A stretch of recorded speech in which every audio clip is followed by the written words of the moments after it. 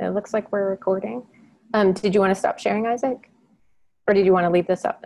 Okay, perfect. Awesome. So I'm going to share also. Thank you, everybody, for joining us. We have Ryan Latta today, and in a second, I'm going to go ahead and introduce him. But I'm going to take you through a few things just to get us started. And I am coming to you from a 13-inch MacBook. It's my one screen, and I'm trying to navigate Zoom and all the other things I want to show you, so apologize up front for the clunkiness. But you are at a Coaching Agile Journeys event. We've been doing this for about 3 years, a bunch of volunteers. So you'll see our co-hosts on. We have Isaac, we have Lori, and Mark. I think that's all for today, but we also have Heidi and Jeff, who weren't able to join us. We're all volunteers. We have passion for Agile and all that goes with it, the culture and all of that kind of stuff. And it brought us together and brought this community together, which has grown pretty strong. I'm sharing my website, or our website, on my screen here. So if you come here, there's all sorts of stuff you can find. We're going to talk about Ryan's talk here in just 1 second. Just wanted to show you around a little bit on our website. If you come here, you can get to all of our videos. You can also buy us some coffee. So we're volunteers, but there are expenses that come with this. So if you want to donate, that would be very appreciative. And you can see our upcoming events on here as well. We're also working with the Open Leadership Network. So we really believe in this open approach and invitation over imposition, and that's what the Open Leadership Network stands for. So some of the events that we host are actually in partnership with Open Leadership. Check out that website. It's pretty cool. They have symposiums, in fact, one I think next month over in Europe, and more to come in the future. Also, Agile Online Summit. We are, Isaac, what is the technical title? We're not sponsors, what are we? We are promoters. Promoters. So over on they have a page over there for people who promote them. So we're working together with them to get the word out.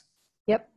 Perfect. And so if you go check this out, it's basically like an online version of those big Agile conferences that people go to. So just trying to spread the wealth of knowledge without people having to travel all over the world. So check that out. Getting really close, Ryan. Don't leave us yet. Ryan's like, it's my turn. Next month, October, we're looking at October 7th. We're actually going to have Gil Broza come and speak. And so this is Gil's site. He wrote The Agile Mindset and The Human Side of Agile. Great books. If you haven't read them, check them out.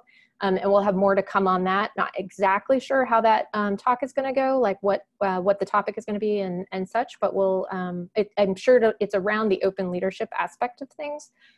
So check that out. Be on the lookout for when that's coming. And then today we have Ryan speaking on how to tune up your stand-up. So Ryan did this talk at Lean Agile US. It was very well received, and Heidi from Coaching Agile Journeys attended it and invited him to come and do an online version for us.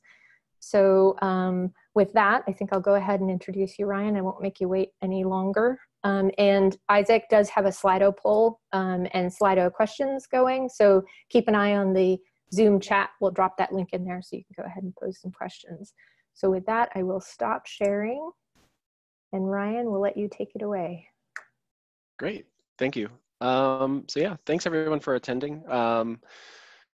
Just like was just said, I gave this talk at Lean Agile US, and it was the first time I'd ever given this talk, and it seemed to go over pretty well. And as I was just joking, Heidi cornered me afterwards and said, "That was great, will you do it for my group?" And I was like, "Yeah, sure, whatever you want, that's great. I'm gonna go run in my hotel room and hide." And she was serious, and so here I am to give this same information to you all. And I'm going to try to go through this fairly quickly. We have 60 minutes-ish, and I want to make sure you all have time for your questions. When I saw that Slido poll about what you all are looking to get out of this, I think I feel good because this talk is built for most of those things. So let's get through it, and then I'll help you with whatever questions you have. So I'm going to share my screen and see if I can do this thing. All right, let's go. All right. Am I good? Sharing, is that working? Cool. Looks great. Cool, so here we go. Welcome to Tune Up Your Stand-Up. And so what this talk is about is something that I've seen for quite some time with teams, where we wind up with this sort of feeling where when you say, well, what is your stand-up, your daily scrum? They say something like, well, it's just another status report meeting. And that's kind of heartbreaking to hear if you're a passionate scrum master or a coach. Like, that's not really what it was about. And so I wanted to sort of figure out what I could share about daily scrums or stand-ups that could maybe change that from this, it's just another status report meeting, to a meeting that people would actually choose to attend. And that's kind of an interesting test, right? If, I'm sure many people have seen like the stragglers that come in like 5 minutes after their 15 minutes have started, and they're like, oh, I was just doing other work or whatever. Like they're making a choice, right? One is more important than the other. But if they were there because they wanted to be there, what would that mean? Like, what would have to happen in 15 minutes for it to be that important? And that's kind of what I wanted to get to with this. And the reason why stand-ups, right? There's plenty of events in Scrum to worry about, but daily scrums are like this often underutilized thing. And to me, they're the 15-minute daily scrum is like, it embodies all of Scrum, and you get 15 minutes to pull that off. You get your empirical work. You get to see what happened yesterday and inspect and adapt. You get to work towards a sprint goal. You have full collaboration. Like, you have all that built into 15 minutes. So that's a really cool thing when it gets going. And that's why I wanted to put this together for people. So that's what I'm going to go through. Essentially a series of tips and techniques that I use with teams that in about 2 months, so this is a 2-month plan, can kind of turn into this meeting that people actually want to go to instead. And it accomplishes its purpose. So before that, the obligatory about me section, which I'll keep it pretty light, because I'm not going to talk about where I work or what I do or anything like that. I'm just going to talk about what I'm passionate about. So this is me. If you ever see a picture of me online, this is the picture you'll see of me.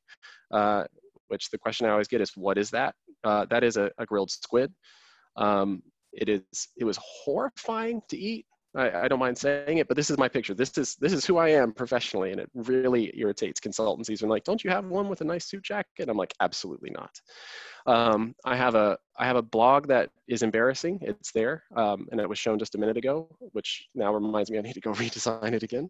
And a LinkedIn thing, and then my Twitter handle, which is the best way to get a hold of me pretty much forever, is right at the top right. It'll be on every slide. But first thing I want to say is you can always reach out to me about anything, and I will try to answer. That's just a blanket statement, and I'm serious about it. So professionally speaking, my mission is to kind of create teams that change the world, which sounds a bit ridiculous and like something written on a corporate wall somewhere, but it's what's true for me. So, and the way I think about it is it's a scoping issue. So if I can change the world for just one person, one serious, impactful relationship for one person, that's worthwhile. And if I do it for multiple people, then I may have changed the world for one team. If that team then takes that same idea on and says, well, could we change the world for a stakeholder, a user, a manager, anyone, could we do that? And they do it, that's great. If they keep doing it for more and more people, maybe it's a division, a community, a customer segment, and so on, and they're well on their way to changing the world. So that's who I am professionally. That's my passion. Personally, I have my family. I have a wife and a nearly 4-year-old, and I'm expecting my second son in November, which is exciting and terrifying, but they're by far the best part of my life. Also, bees. I really like honeybees. I've always been fascinated by them. When I have to do a short talk, I usually will avoid giving a bee fact, but since I have a little more time, I'm going to give one, which is I just think they're fascinating. So there's usually a metaphor that goes around about like busy as a bee, or those are the worker bees. Some kind of analogy like that is pretty common here in the US. This is my little goofy one about it. So the worker bee in a beehive, it's a female. The males are killed off every year, but the females do all the work. They change jobs. They just decide what they do. They're completely self-organizing. And the queen actually has no control over anything. Her job is to lay eggs and keep the hive alive. That's what she does. She has no control or influence really. And so the worker bees take care of her. They feed her, they clean her, they do all the work that's required. And at some point, the queen is gonna run out of steam essentially for what she's doing. So the worker bees will go and replace her. They'll go make a new queen and kill the old one.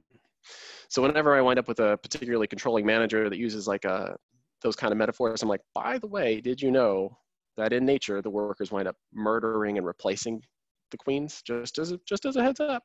But that's a little bit of bee fact for you. But I'm really fascinated about it. Hope to get my first set of hives this year. Also, I love games of all kinds. card games, board games, tabletop, video games, you name it. I'm super excited about them. These are all topics that you can get me talking about for a long period of time. So that's all I'm going to say about them. And let's get into the meat of this thing. So when we're talking about daily stand-ups or daily scrums, and if you're someone that really wants to be precise about the language, this talk may be a bit infuriating because I'm going to use stand-ups and daily scrums interchangeably. The first thing that I want to do, and like I said, this is a 2-month plan. The very first thing that I want to talk about is for a meeting to be one that people are going to choose, it needs to accomplish a purpose. And more than likely, need to start by clarifying the purpose. And so here's the purpose that I use to describe a daily scrum, and I think I got this from Lisa Atkins. So the purpose of a daily scrum is to begin the day's coordination and collaboration towards your sprint goal. That's the daily scrum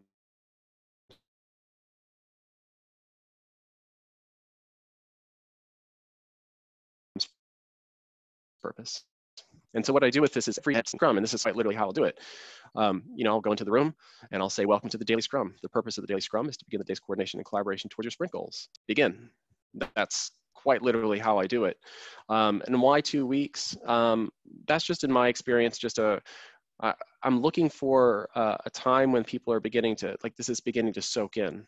And I say it for 2 weeks because I want that to be in the room as we begin the daily scrum every single time. I want it to just be there and be present. In about 2 weeks, I'll begin to detect that it's sinking in. Not that they can rehearse it back, but it's starting to absorb. And that's kind of why I do it. 2 weeks, your mileage may vary, but that's sort of what I see. Now, you may be inclined to want them to test them and say, hey, who knows the purpose of the daily scrum? Generally not. I've made this mistake. Generally not a good idea to put the team on a test pass-fail scenario. They'll just happily be quiet and make me look stupid. So how do I find out that this did sink in? Couple of things. One is I usually have one-on-ones with everybody that's on my teams, so I can detect it through that mechanism, whether they're sort of like becoming more purposeful in their action as opposed to more form-based in their action. Like, oh, I have to do this because it's in the rules, as opposed to, well, isn't the whole point to do whatever? And then I just watch the team when I'm around them. And the phrase I actually do look for is, well, isn't the whole point to? And whatever they say after that is a purposeful statement. That's a statement that's about purpose. And so once I begin to hear that coming up, or I hear it in a daily scrum, I realize now it's clicking. That's sinking in now. Now the purpose is beginning to take shape in the room. So that's the big one, clarifying the purpose. Do it for 2 weeks every single morning. And I'm watching for that. Well, isn't the whole point of this to blah? And yes, that might be it. So that's this. And this is one of 2 major changes that I do. There's a lot of little things, but this is one of the 2 big ones, which I'll get to in a minute. So that's clarifying the purpose. Let's move into the more fun ones. Break the rules. This is the second thing I'll do is I'll break the rules. So when I said I'm using daily scrum and stand up interchangeably, there's a reason why, because the very first thing I'll do is have a seat. So everyone knows that you have to stand up in your daily scrum. You have to stand. And I'll be the first person to go sit and plonk down, very, very visually just sit in a seat. And they'll be like, you can't do that. And yes, I can. I'm an adult. And why do you think we can't sit? Isn't the whole point of standing just to make sure we're being brief and to the point and accomplishing our purpose?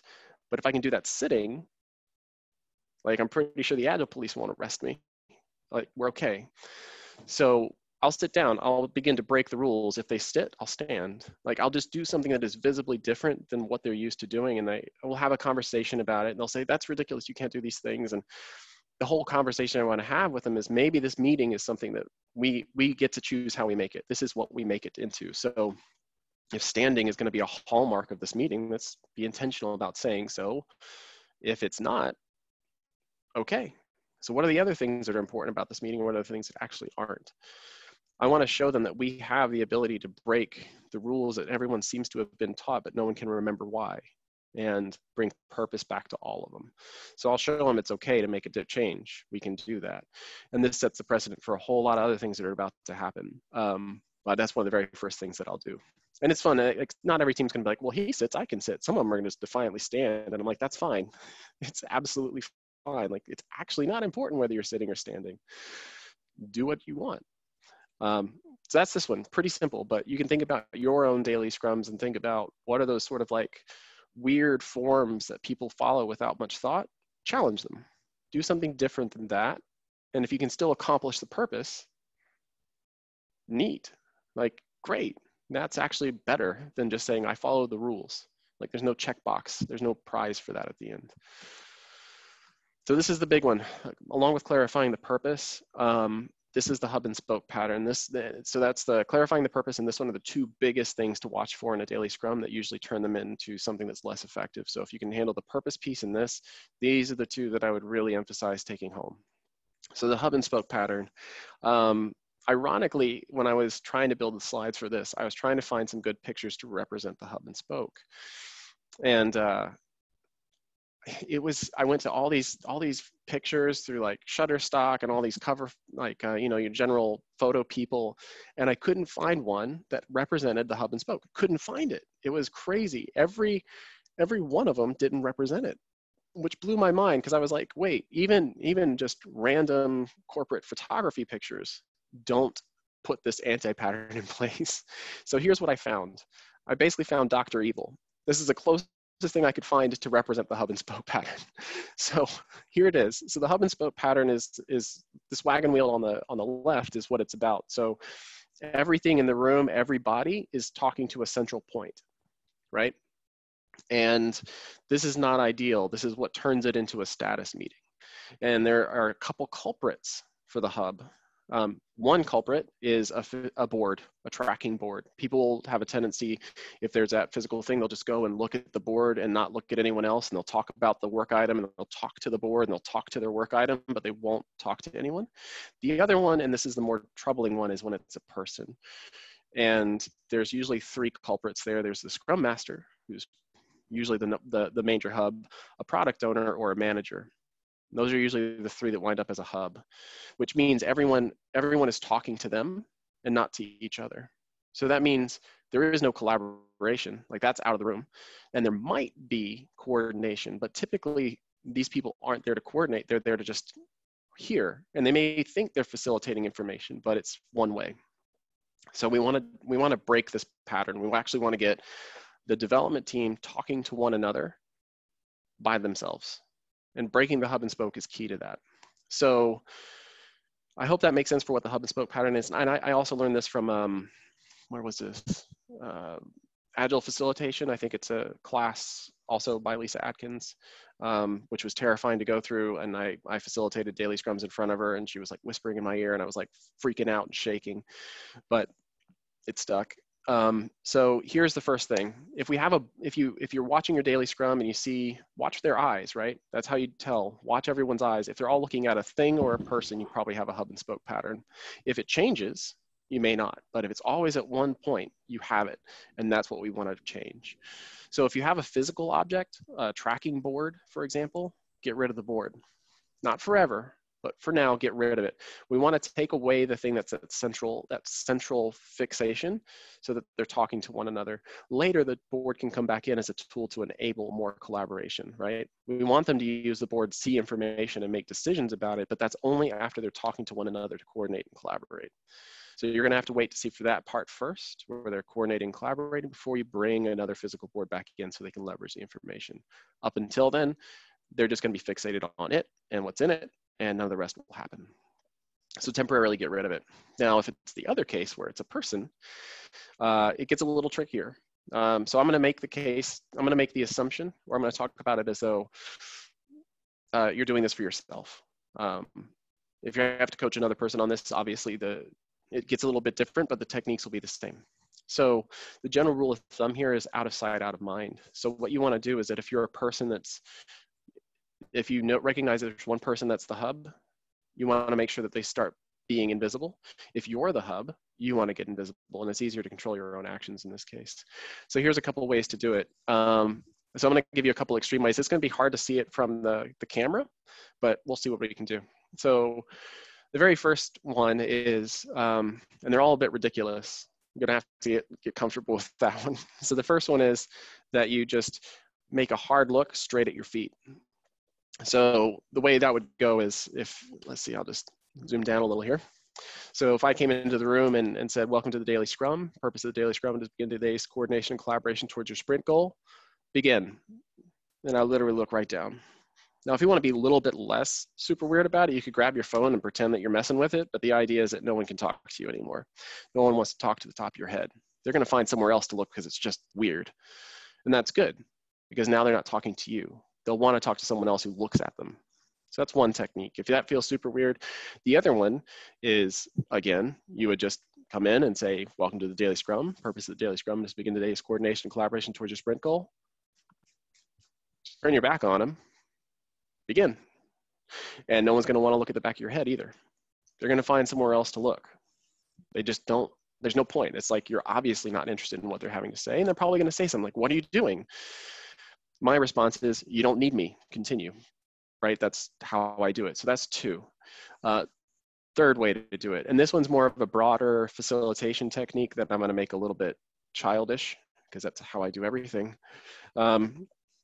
So when you're in a meeting and people are looking at you, my sort of gross analogy is I have all their eyeballs. They're in a little basket. I got them all. All those eyeballs are mine. And I can choose what to do with them because they gave them to me.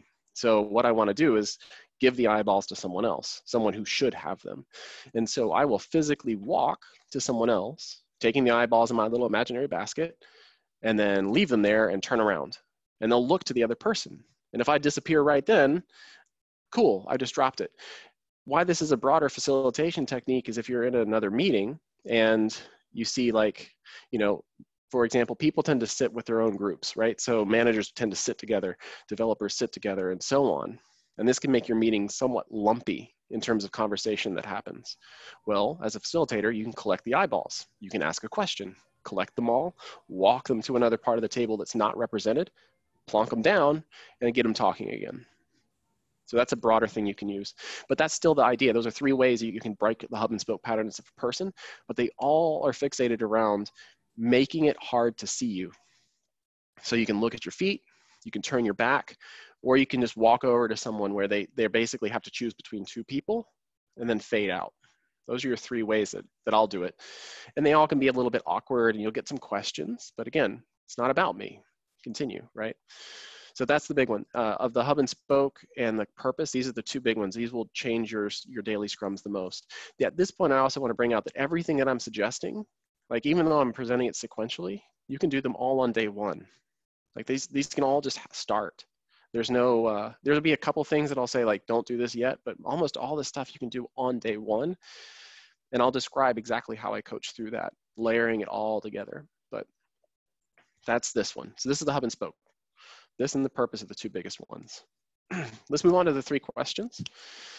Everyone's favorite. I don't know, I'm just saying that arbitrarily. So one of the bigger questions that came up, and I think this is actually in the Slido, how do you keep it brief? How do you hold the time? So here's how I do it. I coach everyone to give their answers within 2 breaths, which is super hard to do, but it's a fun game. Like people will give each other a little bit of teasing about it, but 2 breaths. And so here's how I do that. I'll say, welcome to the Daily Scrum. The purpose of the Daily Scrum is to begin the day's coordination and collaboration to the sprint goal. The way in which we're going to do that is by answering 3 questions. The first question is, what did I do yesterday to accomplish a sprint goal? What did I do today to accomplish a sprint goal? And what's in the way of me accomplishing our sprint goal? And as you give your answers, I want you to try to keep them to 1, 2 breaths. And it's going to be really hard, but just say the most important things. You're only beginning coordination and collaboration. You're not solving it. Just enough to continue the conversation. Begin. And I'll turn away. So that's how I do it. 2 breaths. And it's going to take time. This is a little bit of an awkward one, but many people take to it actually pretty quick. And especially when you start dropping the hub and spoke pattern, because when they realize they can talk to another developer, what they would have to say to them is completely different than what they were saying to me, for instance, where they had to give me a lot of context. Jira item 137, like no one cares. Like, well, yesterday I was working on that login module and it's jacked up. Oh, okay, we could talk later. Like it's different. So that's why that can kind of work in context. And if you can emphasize the whole, we're only beginning and we can talk later afterwards, that makes the 2 breaths feel actually approachable.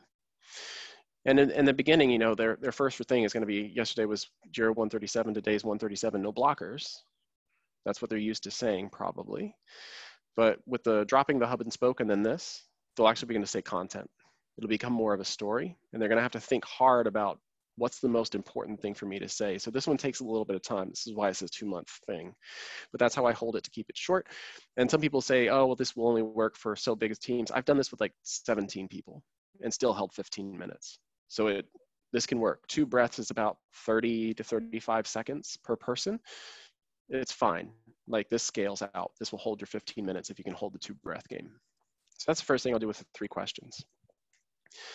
The next thing I'll do is I'll break the 3 questions. So I'll add a 4th.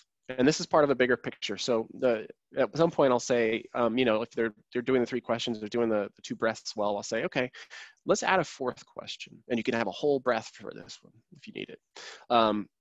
At the end, the 4th question is just name anything that went well for you yesterday. It could be work related or not, anything. It could be someone let you into a lane where you needed to go. Someone didn't take a parking spot. Someone held a door for you. Anything that went well for you. And the reason I want to do this is I want people to begin to see that things do go well for them, because software teams are built to solve problems. So they tend to be very fixated on all the problems that exist and somewhat turn a blind eye to the things that are actually going okay for them. And so if you ever wanted to have a retrospective where you were turning up the good, they can't even see the good to turn up.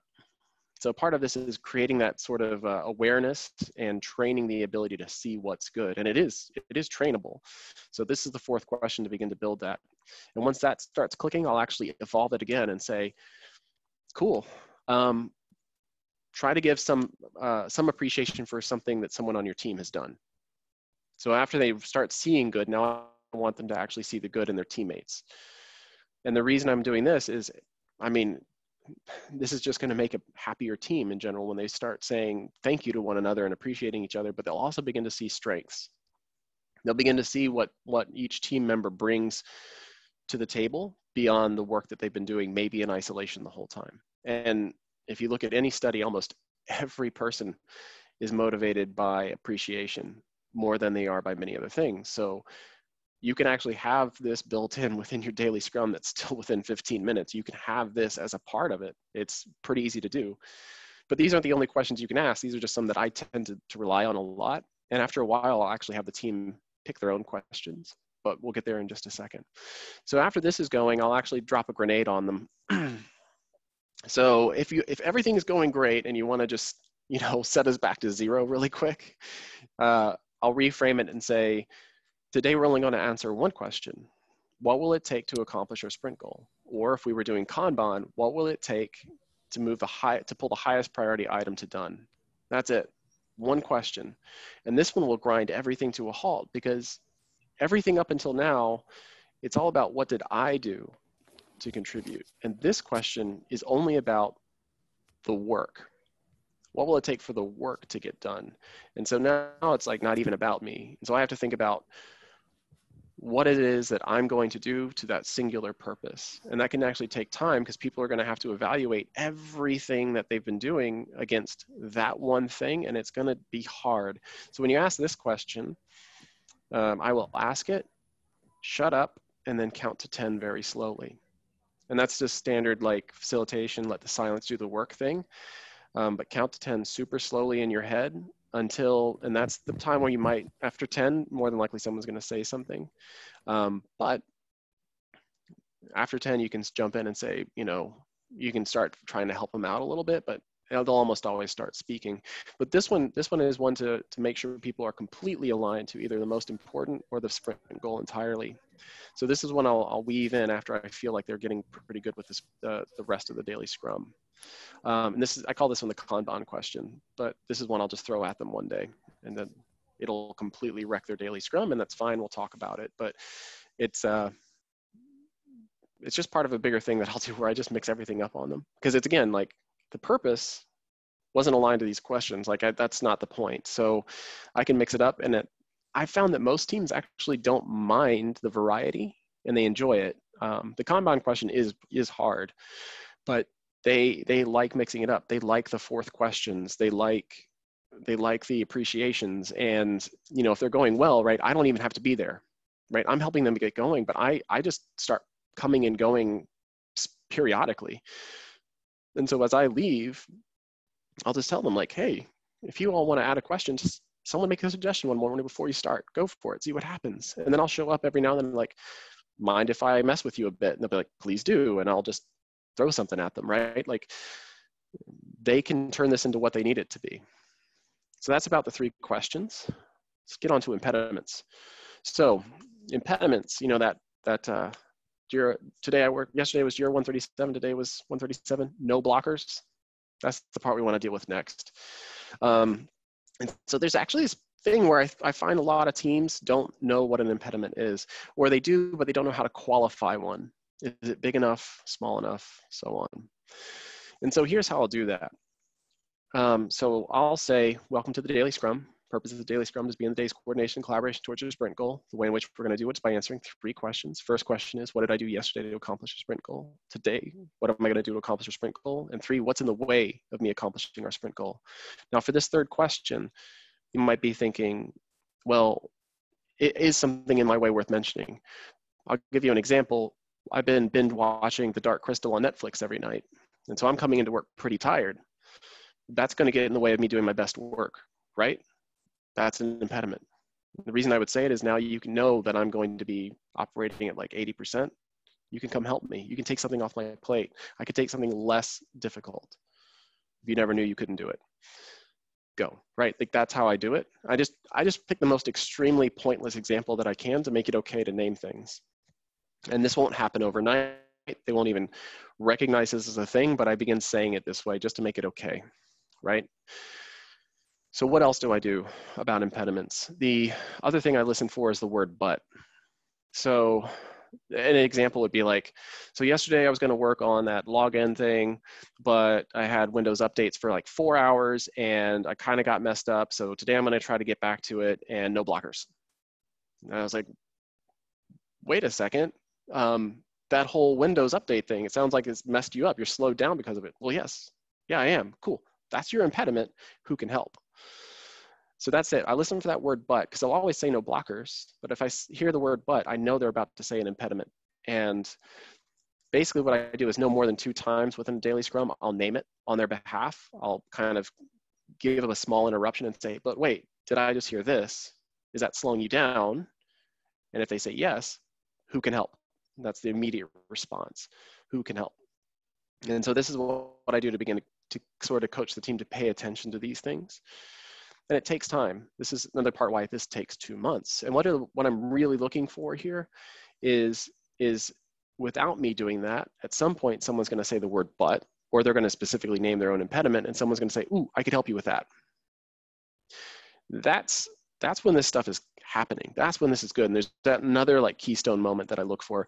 But this one brings me to the next thing, which is how do I give feedback? Because as soon as they say, oh, I can help you with that, I will stop this daily scrum right there, full stop, and lavish them in praise. Because at that point, they have realized the purpose of a daily scrum. They've begun coordinating and collaborating on a way that's going to help them better accomplish their goal. They just did it. Even in that whole like, I can help you, that's it. Mission accomplished in my book. That's it. And I will let them know that that's what the whole point of this is about. They've just done it. This is exactly what I was trying to do. So that's one of the major moments that I'll look for to do that. The other major one that I'll do is when they replan their sprint, which I think that's one of those like textbook things that's supposed to happen, but rarely has it ever been seen. But going down this path, I see this happen actually pretty much with every team. They'll replan their sprint. And so what happens is they go in and they start talking and they're talking about how they're going to accomplish their sprint goal.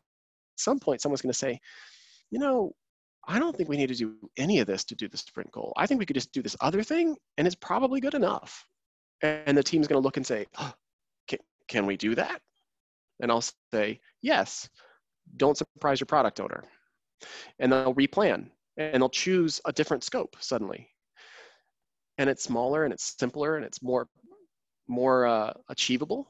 Because usually one of the catalysts is the sprint's closing and they're not quite there and they're feeling a little bit nervous and they're like, oh, we could do this thing.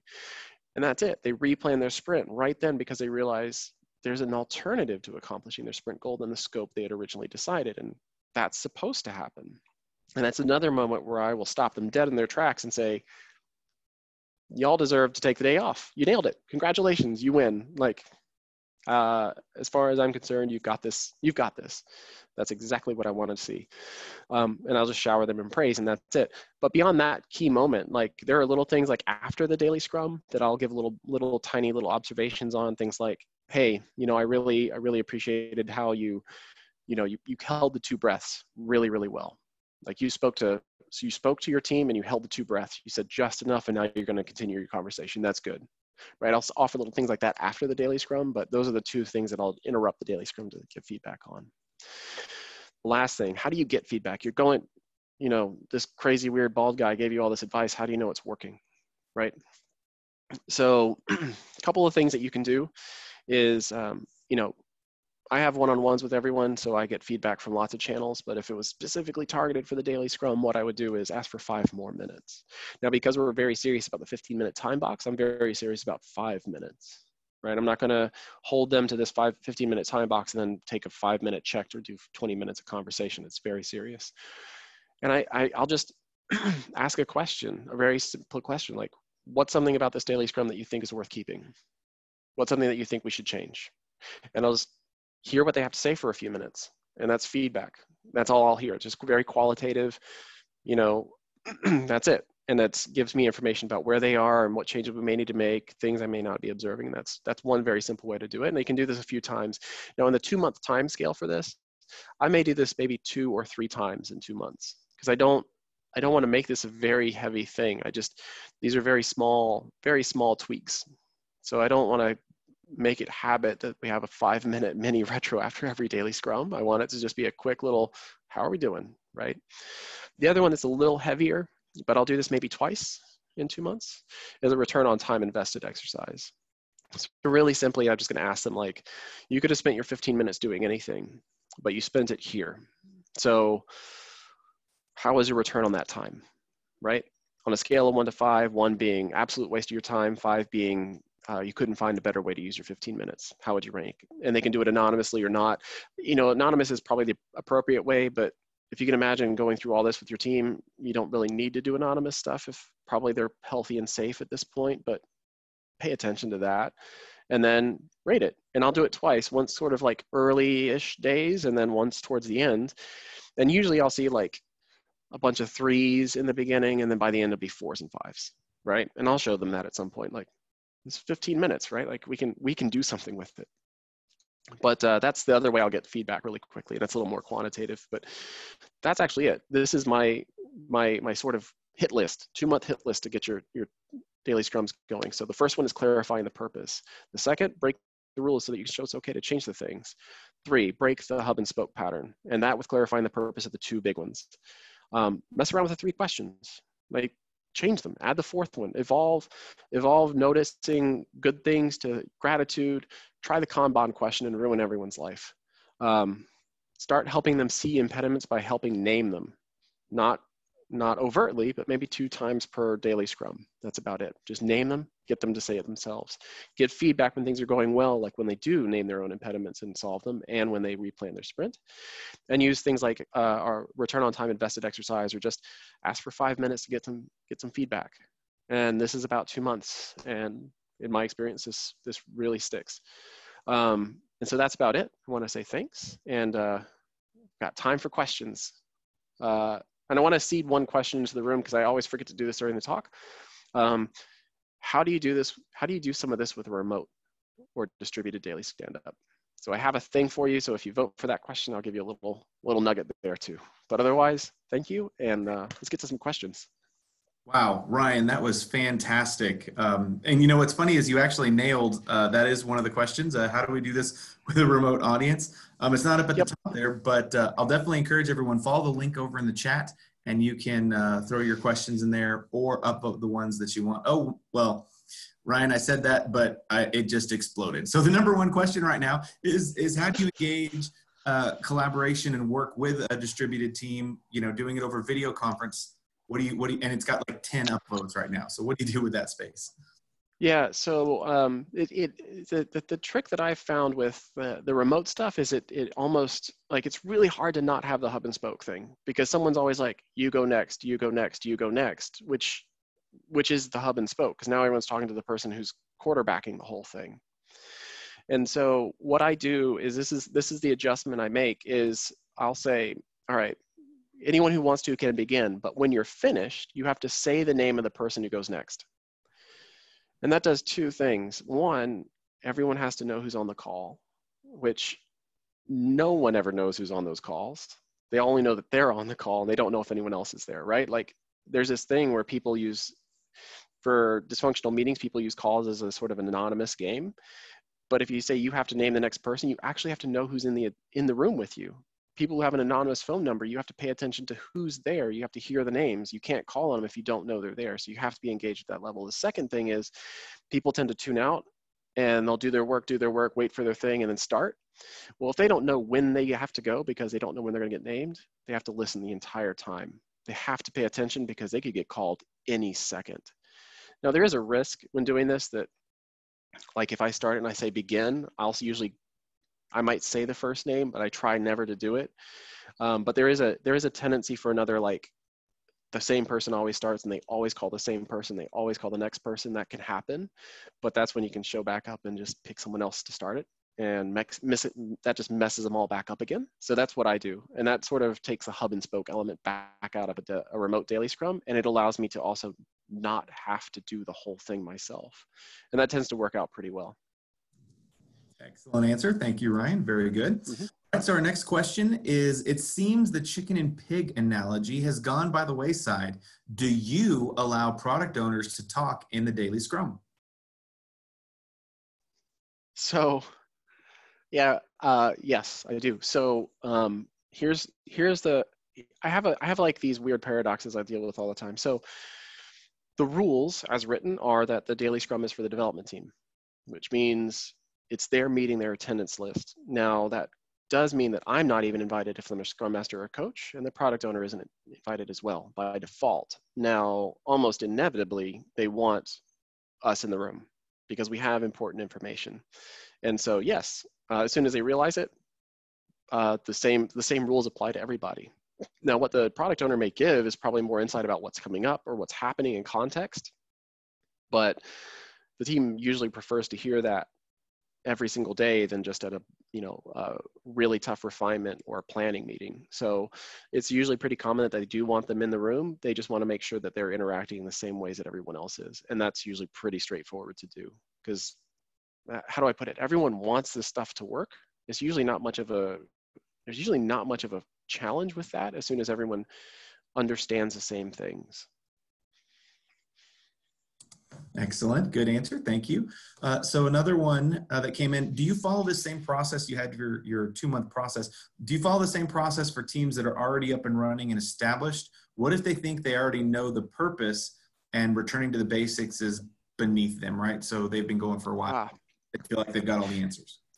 So yes, I do this with established teams as well as brand new teams. And the second thing I said where I break the rules, that's specifically for the people who think they've got this figured out. Because as soon as I go in and do something different than what they've been doing for the past 2 years, that some trainer or consultant told them, this is how you have to do it, and I do something completely different and it's not awful, now we can have a conversation about why are we doing it the way we're doing it and what alternatives exist. I'll usually also have a conversation around the things that you do that aren't actually a part of Scrum. Like, user stories aren't in Scrum. Why are you using them? Acceptance criteria doesn't exist. Why did you choose to use that, right? Like all these best practices, are they helping you or are they form? Like, let's talk about it. And the daily Scrum is just one of those things for me. Excellent.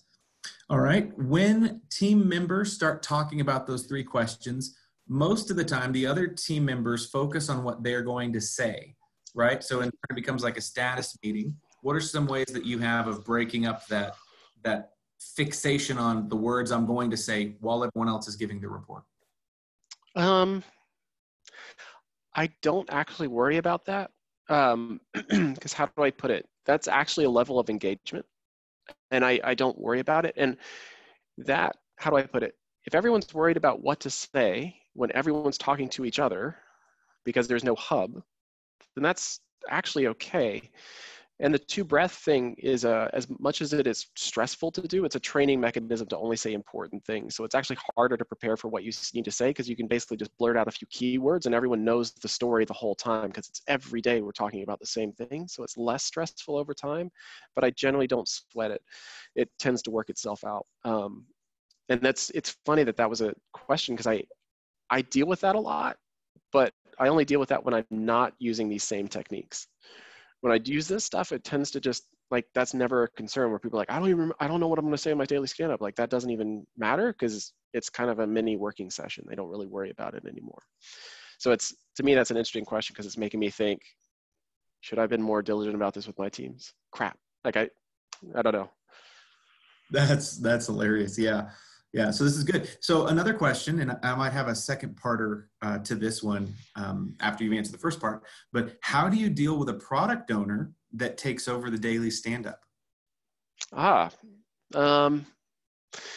give the really small, pithy answer. I will throw them out because they're not invited. Like, that's the first rule, is they're not invited.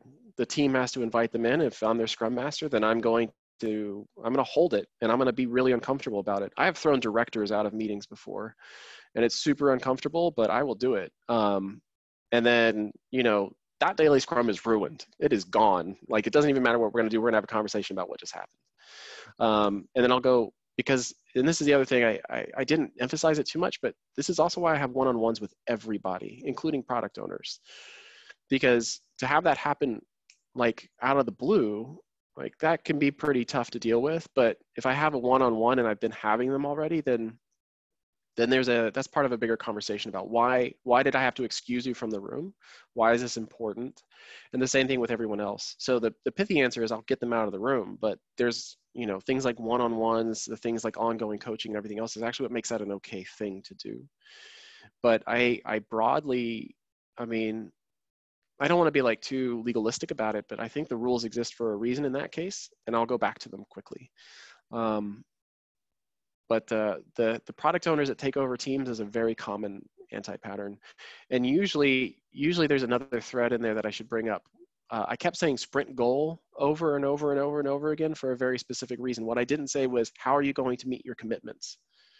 Because that's not in Scrum. That's gone. That was gone in 2011.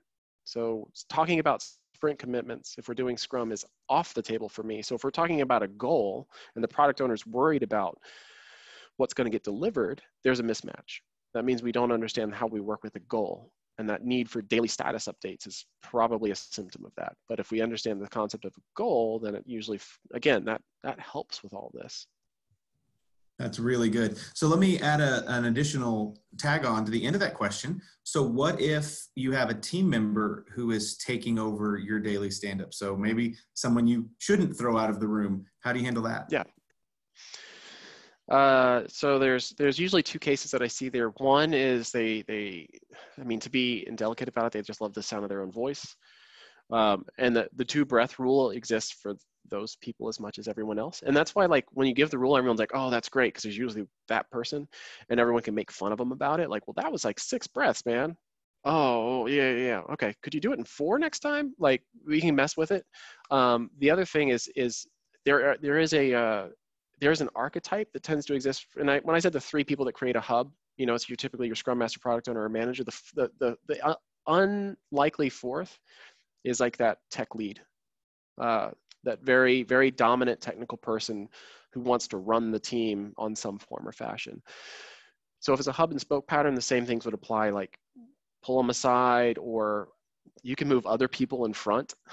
It's another way you can do it, but you try to make them less visible so people can talk to other people, but the 2 breath thing helps, is as like a collective rule to keep it down. Excellent. Thank you. All right. This is a good one. How do you get team members to hold each other accountable when a user story is just not moving day after day? So user story someone's got and it's just stuck. How do I put it? I want to, there's a couple things in there. So these questions are always hard. So, so a couple of things. If the team is taking a sprint goal seriously, then the first question is, does that work align to the sprint goal? Second of all, if we're if that's the case, then the question that would come up is about impediments. What's actually taking so long? Now, it's not always visible, and some people like to hoard work, and many teams have been taught to work alone or in isolation most of their time. So to me, like it comes back to, if a team starts talking to one another in their daily scrum, they're going to hear about it, and someone's going to eventually say, can I help you with it? Because the team at some point is going to say that they're going to try to accomplish this goal, and they're going to recognize the risk with the goal. Now, one of the things that helps with this is if you had to take the board away for a while, now it can come back in and we can begin to see things like that much more quickly. And we can say, how does this current status affect our ability to deliver on our goal? You can have that conversation after everything else, but if the team is only talking about like if the team is still fixated on what my work is, then that's never going to change, right? They're going to feel like they're okay, they just needed more time. But if they're actually going to coordinate or collaborate and have a goal, they're going to call, they may not call each other out on it, but they'll begin to say like, so what's going on with that? Like, we need that for this. What's going on? Like, they'll start asking because they can't avoid it after a while, because they'll realize if everyone did all their individual work, but that key piece was missing, it didn't really mount for much. And that actually starts clicking in a daily scrum that goes well when they talk to one another. It happens by default. Got it. So you enable the conversation through these things that you shared with us, and then focus on the sprint goal, and naturally that takes care of itself over time. Yeah, and I mean, there's other things like story slicing and all that other stuff that tends to help. One-on-one stuff helps, but if I'm gonna keep all this focused on how the daily scrum enables this, then that's where I would put the answer is get them talking to one another and collaborating, and then they'll have a conversation about it. Great. All right. What are your thoughts or experience of having a stand-up having a stand-up by story or by feature rather than by person? So that goes back to the Kanban question, right? That's when you're talking about the work instead of the what each person did. And I think it depends, right? So there'd be an element in there where I would wonder, like, is the sprint about accomplishing scope?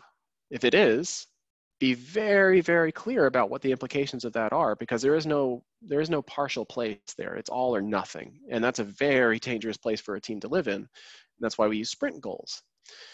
So if you can do that, then scope is flexible, right? Scope can flex every single day to be more appropriate for the goal based on what we've seen. So if that's the case, then yes, you can have that conversation in a very healthy way. If you're doing Kanban, then absolutely. We have the most important thing we need to work on. Why do we have everyone working on everything else? What's it going to take to pull it? What would it take to pull the next one, right? You can have that conversation very clearly. But that's the Kanban question, is what would it take to accomplish the goal? What would it take to accomplish this most important thing? And it's definitely a way to do it. I would say I don't have a preference about better or worse, because they both kind of teach different things to teams on how they should work and see things. The Kanban question is really interesting if you couple it with a WIP limit, but that's a much bigger topic than I think we have time for. Yeah, these are great. We'll handle maybe 2, maybe 3 more questions here as we go through them. Mm-hmm. Along the same lines, this next question follows up with the last one. Do you ever encourage like a walk the board technique? Would you ever use that, going just through all the stories on the board, or really just keep focused on that sprint goal? I would only consider that after I knew they didn't have a hub and spoke pattern. Because if I put that in the room, the board's the hub. They're going to talk to the board and not to each other. And so that would be it. Like, that board should be a tool where they can begin to see the impediments. They could begin to see priority. They could begin to see areas that they could coordinate better. But if they're not talking to each other first, that board is a waste of their time. Just like in the same thing, like if they were like, do you use a burn down or anything else to see how they're doing? Only after they're talking to one another, because before that is a cudgel to beat a team with and not a tool that they're going to use. So yes, it's fine. I would only bring it in after they've really got themselves figured out.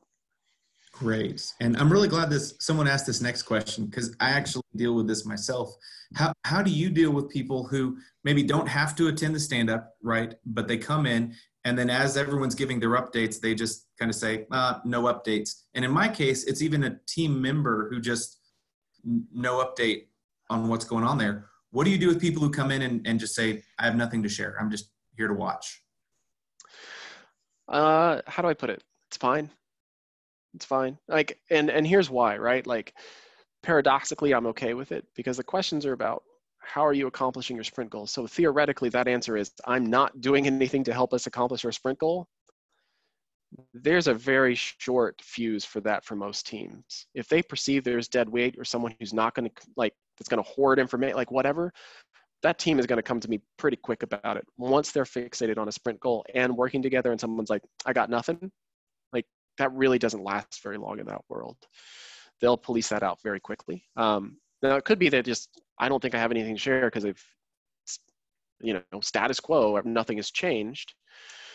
And that's okay because it's for them. If they're okay with that, that's actually fine. It's that other case that I usually see more often when like, I don't have anything to say to this group, whatever. Like that's the one that I'm more concerned about. And that's usually like individuals, no sprint goal, no coordination, none of that's there. And that's when that happens. But when the team starts clicking, they'll root that out or come tell me in secret. That's awesome. And then Ryan, we're going to end up with one last question. And I got to say, this is our appreciation for how much you've shared with us today. So the question was, how did you learn all these creative ways of keeping things fresh? Experience, some other way you can suggest that we can get ideas like this? Is there something you followed or how'd you come up with all this? Because this has been very valuable, applicable techniques. How'd you get so smart? So I referenced a couple things with Lisa Atkins, right? So I took her facilitation class, which is very, very helpful. And then the purpose of the meetings also came from some of her material. And I'd say beyond that, I kind of bumbled my way through this over the years. So I don't have a lot of other places I can, like, I'm not saying I wasn't inspired or didn't take things from people. I can't place them anymore if that happened, or maybe I was inspired. But this is just stuff that sort of evolved over time for me, mostly. So unfortunately, I don't have a list of sources I can give for a lot of it. The Lisa Atkins stuff is there, which her Coaching Agile Teams curriculum is absolutely transformative, and I highly recommend it. But beyond that, most of this was just sort of mistakes and thinking deeply about 15 minutes. Well, I'll say your attitude is genuinely refreshing. There is so much has to be done this way. We can't try anything out of the norm. Your approach and the way that you are really empowering teams, it's refreshing to me to hear your attitude and the way you think about your role in helping teams. So that's really sad. Well, thank you. Yeah. Terrific. So I'm going to jump in and wrap us up. So thank you so much, Ryan. Really insightful. And I do have to say, I have this sense that the part of how you came up with all of this is understanding the intent behind all of the practices that get published out there, right? Like you're figuring out your own way to get there. So great lesson. Let's go with that. That's great. So thank you very much to everybody who's here. Thank you for joining us. We will post the video and the presentation. So those will be able to, you'll be able to find them on our website. Also, I sort of randomly dropped in a link and a message a few minutes ago about Gil Broza. So I mentioned October 7th, Gil Broza will be here speaking for us. He recently published a blog post about imposing Agile being a non-starter.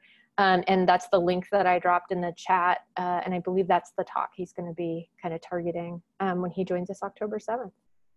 So with that, I think we'll go ahead and close us out. Thank you, everybody, for joining. Thank you, especially Ryan. This was fantastic. I'm happy to be here. Thank you for having me. It's great. Okay. Bye, everybody. Thank you. Bye, everyone.